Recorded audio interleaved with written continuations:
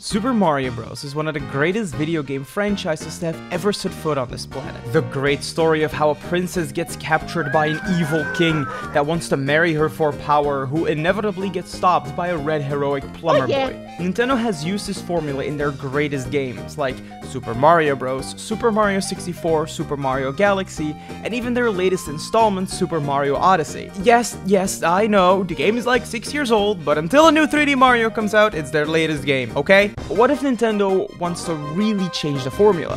What if they want to make a game that appeals more to girls as well? What if Bowser puts Mario in prison for once, and we see Princess Peach try to rescue him? Of course, this would be impossible, because why else hasn't Bowser... Yo! Wait, we're actually kidnapping Mario! Oh, it's really just that easy, huh? All it took was for some of his goons to steal Peach's Peach's Vibe Scepter, and his plan could maybe work out for once. Oh, he also called us mushroom losers, which I find quite a good insult in a game meant for kids. Another thing they were very subtle in was how, in the one game they made that would appeal to more girls, they made Peach fight with her uncontrollable emotions all the time. Now, the game itself is a lot of fun to play through, and I would really recommend playing it yourself as well if you've never done so. Almost as much as I would recommend subscribing to the channel for more future videos.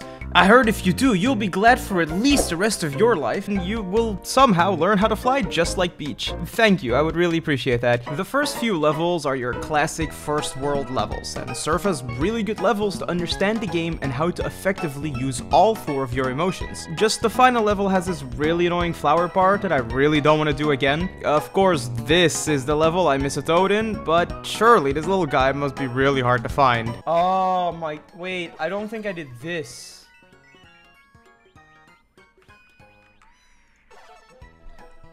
I don't want to talk about this. Let's just move on to the first boss fight in the game, which is Petey Piranha. How ironic. But before we can fight the boss, we have a little minigame to play. Some of these minigames are a lot of fun, while others are kept for later parts in the video. The Petey Piranha fight focuses itself on the sad mechanic, just like myself on a Saturday afternoon. Peach! Dude, what the fuck is wrong with you? Oh, no, go, make it swallow. Hold me, what? It didn't swallow at all.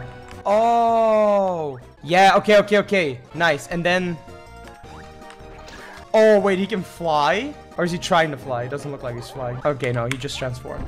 Now, when I played this game years ago on my Nintendo DS, it was a lot easier than now on an emulator. At least the boss fight was. But we do end up beating him and going to World 2, the Forest World. However, after every boss fight, we have to skip some lore about our Umbrella's boss. Yes, it has lore. But I don't really care, and neither should you. World 2 is amazing, because it introduces some of the best features ever. A side-scroller and a wind level. And of course, I miss a toad in both these levels as well. Oh, and just in case you were wondering, yes, you do need to rescue every single toad to beat the game. You basically have to 100% the game. And if this annoys you, you could always play one of the mini games and let the rescued toads die.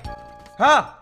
Ooh! I'm gonna try again. Ah! Alright, we can't play that mini game. Do you have something that will give me energy? Drink some gamer subs. Oh my god. You even have like a really cute girl on there as well? And it tastes amazing. What? That's right, and you too can get limited edition waifu shakers on gamersubs.gg together with a wide variety of flavors like Titty Milk, Anime Girl Thigh, and their newest flavor, Sigma Brain. I'm not even making this up. This really can't get any better. What? Wait, really? You can get 10% off of any order if you use code iamporro or click in the link in the description below. This is fun! Damn! What a deal! Thanks, Peach! Now we can move on to the second boss fight minigame! Yay! With that done, it's time to move on to the next boss fight. Who? Okay. That was phase 1. Phase 1 kinda easy. Oh my god, I'm falling. I think now I actually have to like fly up. Yeah, okay, so now I actually have to fly up and damage him. So I can literally just fly up now and just stand here. That was so easy. Let's go, we did it! Who's dead? The Umbrella's dead, because we have another dream of us to skip. We leave the Lost Woods and go into Luigi's mansion, which is very ironic since this world has the literal definition of the Lost Woods. We also discover that this game has vehicles for Peach's umbrella, which is pretty damn cool. But you know what's not cool? More fucking Lost Woods, baby! And if you're gonna say, hey, you stole that joke from Alpharad. Yes. Yes, I did. Anyways, there's also this blind boo level that I definitely didn't completely panic on. Ah, that was it. It was. No, you little bitch.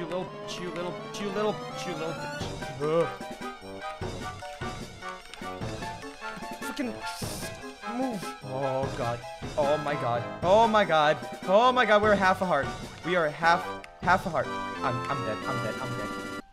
And then we also have this really annoying rotation level, which gave me a headache, but we finally completed the world and moved on to the ball minigame. This is by far the worst minigame, by the way, in this entire game. So you basically have to play cookie clicker on the boos, but if you don't click fast enough and they reach Peach, you have to start all over. What? Dude, this is so hard. Go away. No, why did that hit me? Die, man. Oh, it takes so long sometimes to kill them. If that one... I let one go and I die, bro. This is so unreal. I can swipe over them. Yeah, oh, okay, I don't have to tap on them. I can swipe over them. Oh my god, that makes my life so much easier. So yeah, you can apparently also swipe on them and it makes it a lot easier. But now it's time to light up some candles and make King Boo cry himself to death. Oh, he's crying. Oh, I'm sorry, buddy. Did I hurt your feelers? Boom, we got it. And then we jump.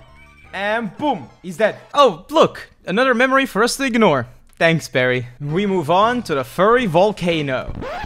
Wait, no, sorry. The Fury Volcano. Oops. Oh my god, this is a lava world, huh? We're already in the lava level. This is kind of a... Yo.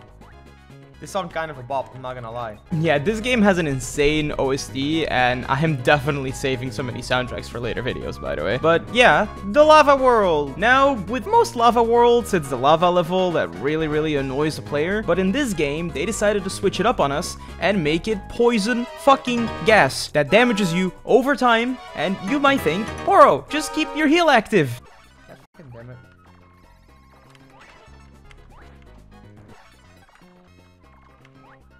Oh, this is really annoying. I have to constantly heal. And if I take damage, I'm out of my heal. I'ma just ignore this if possible. Oh, look! Another fucking poison level! Never did I think I was going to say this in my life, but I miss the Lost Woods levels. I was foolish to think that the poison level was annoying because the next boss fight also had... Alright, we gotta break the rocks, chat. Oh yeah, first the minigame. But this boss fight was also filled with the very poison that plagued the entire world. No! No! No, not in a boss fight. That is, no, man. Nah, man. Nah, that is so not acceptable for a boss fight, by the way. Oh, dude, this boss fight is so stupid. Oh, fuck it. I picked the wrong emotion. No, you little bitch. He did a 360. I hate this boss fight with a passion. This boss fight is so stupid. You just take damage over time. Like, why? Why did they add that in this fight? That makes this boss fight so unfun, man. Oh, okay, so you can block the rocks with your fire. And then I want to see how he deals with the poison. Oh, you can get rid of the poison by spinning. So maybe it turns out that you could have just gotten rid of the poison the entire time. So 30 minutes of my life wasted. Grandpa. Shut up, Perry. Not now. Coming to the next world, it's the famous beach episode. Here we have some really cool spear platforming, and they made the underwater levels really cool with a submarine that shoots bubbles when you blow into the mic. Ah! Never mind. Just normal underwater levels for me, I guess. Time for the boss game. The mini fight. The mini game. What? And now we fight the big scary tentacle monster blooper. Ah, I see. So the tentacles are back. Tentacles are coming back for Peach. Alright. So now, what does Face do? What's different? He shoots more ink at me now. So he just comes more. Understandable. Oh, wait. He sleeps. Ah, that's... Oh, he healed. Oh, I see. Bam. Alright. That's another boss fight done. Yeah, this definitely looks like a normal Friday night for Peach. With my kings defeated though, and yet another cutscene skipped, we head to everyone's favorite, the ice levels. These levels aren't as bad as the ice levels usually are and have some really cool new mechanics. Oh, wait. Can I... If I cry, does that maybe... Yeah, it does. It freezes. But don't worry, we also have more Lost Woods Pipes edition. Let's go! This minigame again. And finally, it's time for the next classical Mario boss fight of every ice world ever. The four-legged ice type for Relegator? That turns into a fairy? Anyways... I said anyways! The sky level, where this guy exists. Okay, hold on. I want this bitch. Oh my god. I didn't mean with this bitch. I didn't mean Peach. I also gave you your own loser food medal. Jump, Peach! Actually jump! There is a prize for at the end of the event. I'm like, am I special? Do I need special needs? But it also has this really cool air balloon that I sadly enough lack the brain cells for to use it correctly. It didn't allow me to go to the top. Oh, because I'm stupid. It is needless to say that even with the poison in the lava land, somehow this is the world I struggle with the most. I'm actually like special, as you can tell. Oh yeah, this sky world also has fucking water levels. Why does the sky world have water levels? But we reached the end and it is time to save Luigi. Oh hey, look, another fucking minigame. It's Luigi! And the next boss fight is just a giant Magic Koopa. Whether it is sex or video games, always play safe. Nah, sometimes you gotta risk it, you know? Risk it for the biscuit. So...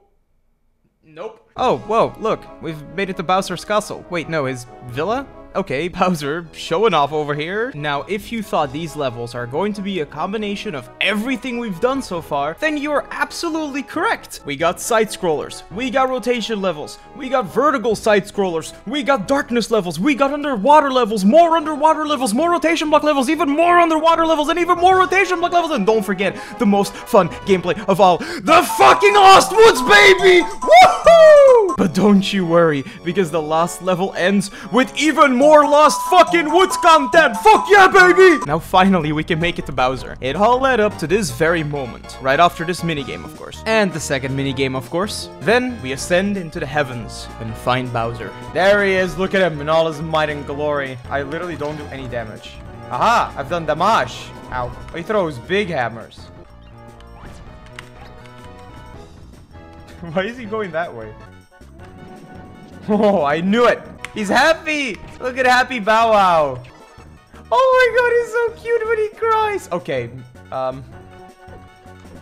Oh my god. He's no longer cute when he cries.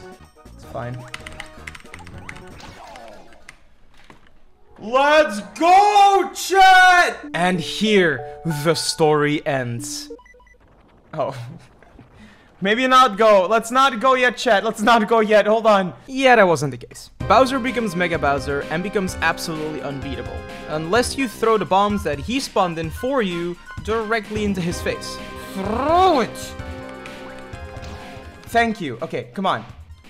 I don't have fire. Oh my god, I actually got rid of it. I fucking hate this boss fight! So with that big boy now beaten, we see the final cutscene of the game. Yeet that guy out of here, dude. Yeet him! Nice shot! Now it's time to find out what this game was truly all about. Where no one knows who created the Vibe Scepter. But somewhere, someone might be using it right now. What? Your dad got angry at you the other day? Your mom's been laughing happily a lot? Maybe, just maybe, the Vibe Scepter is hidden away in your house somewhere. Yep.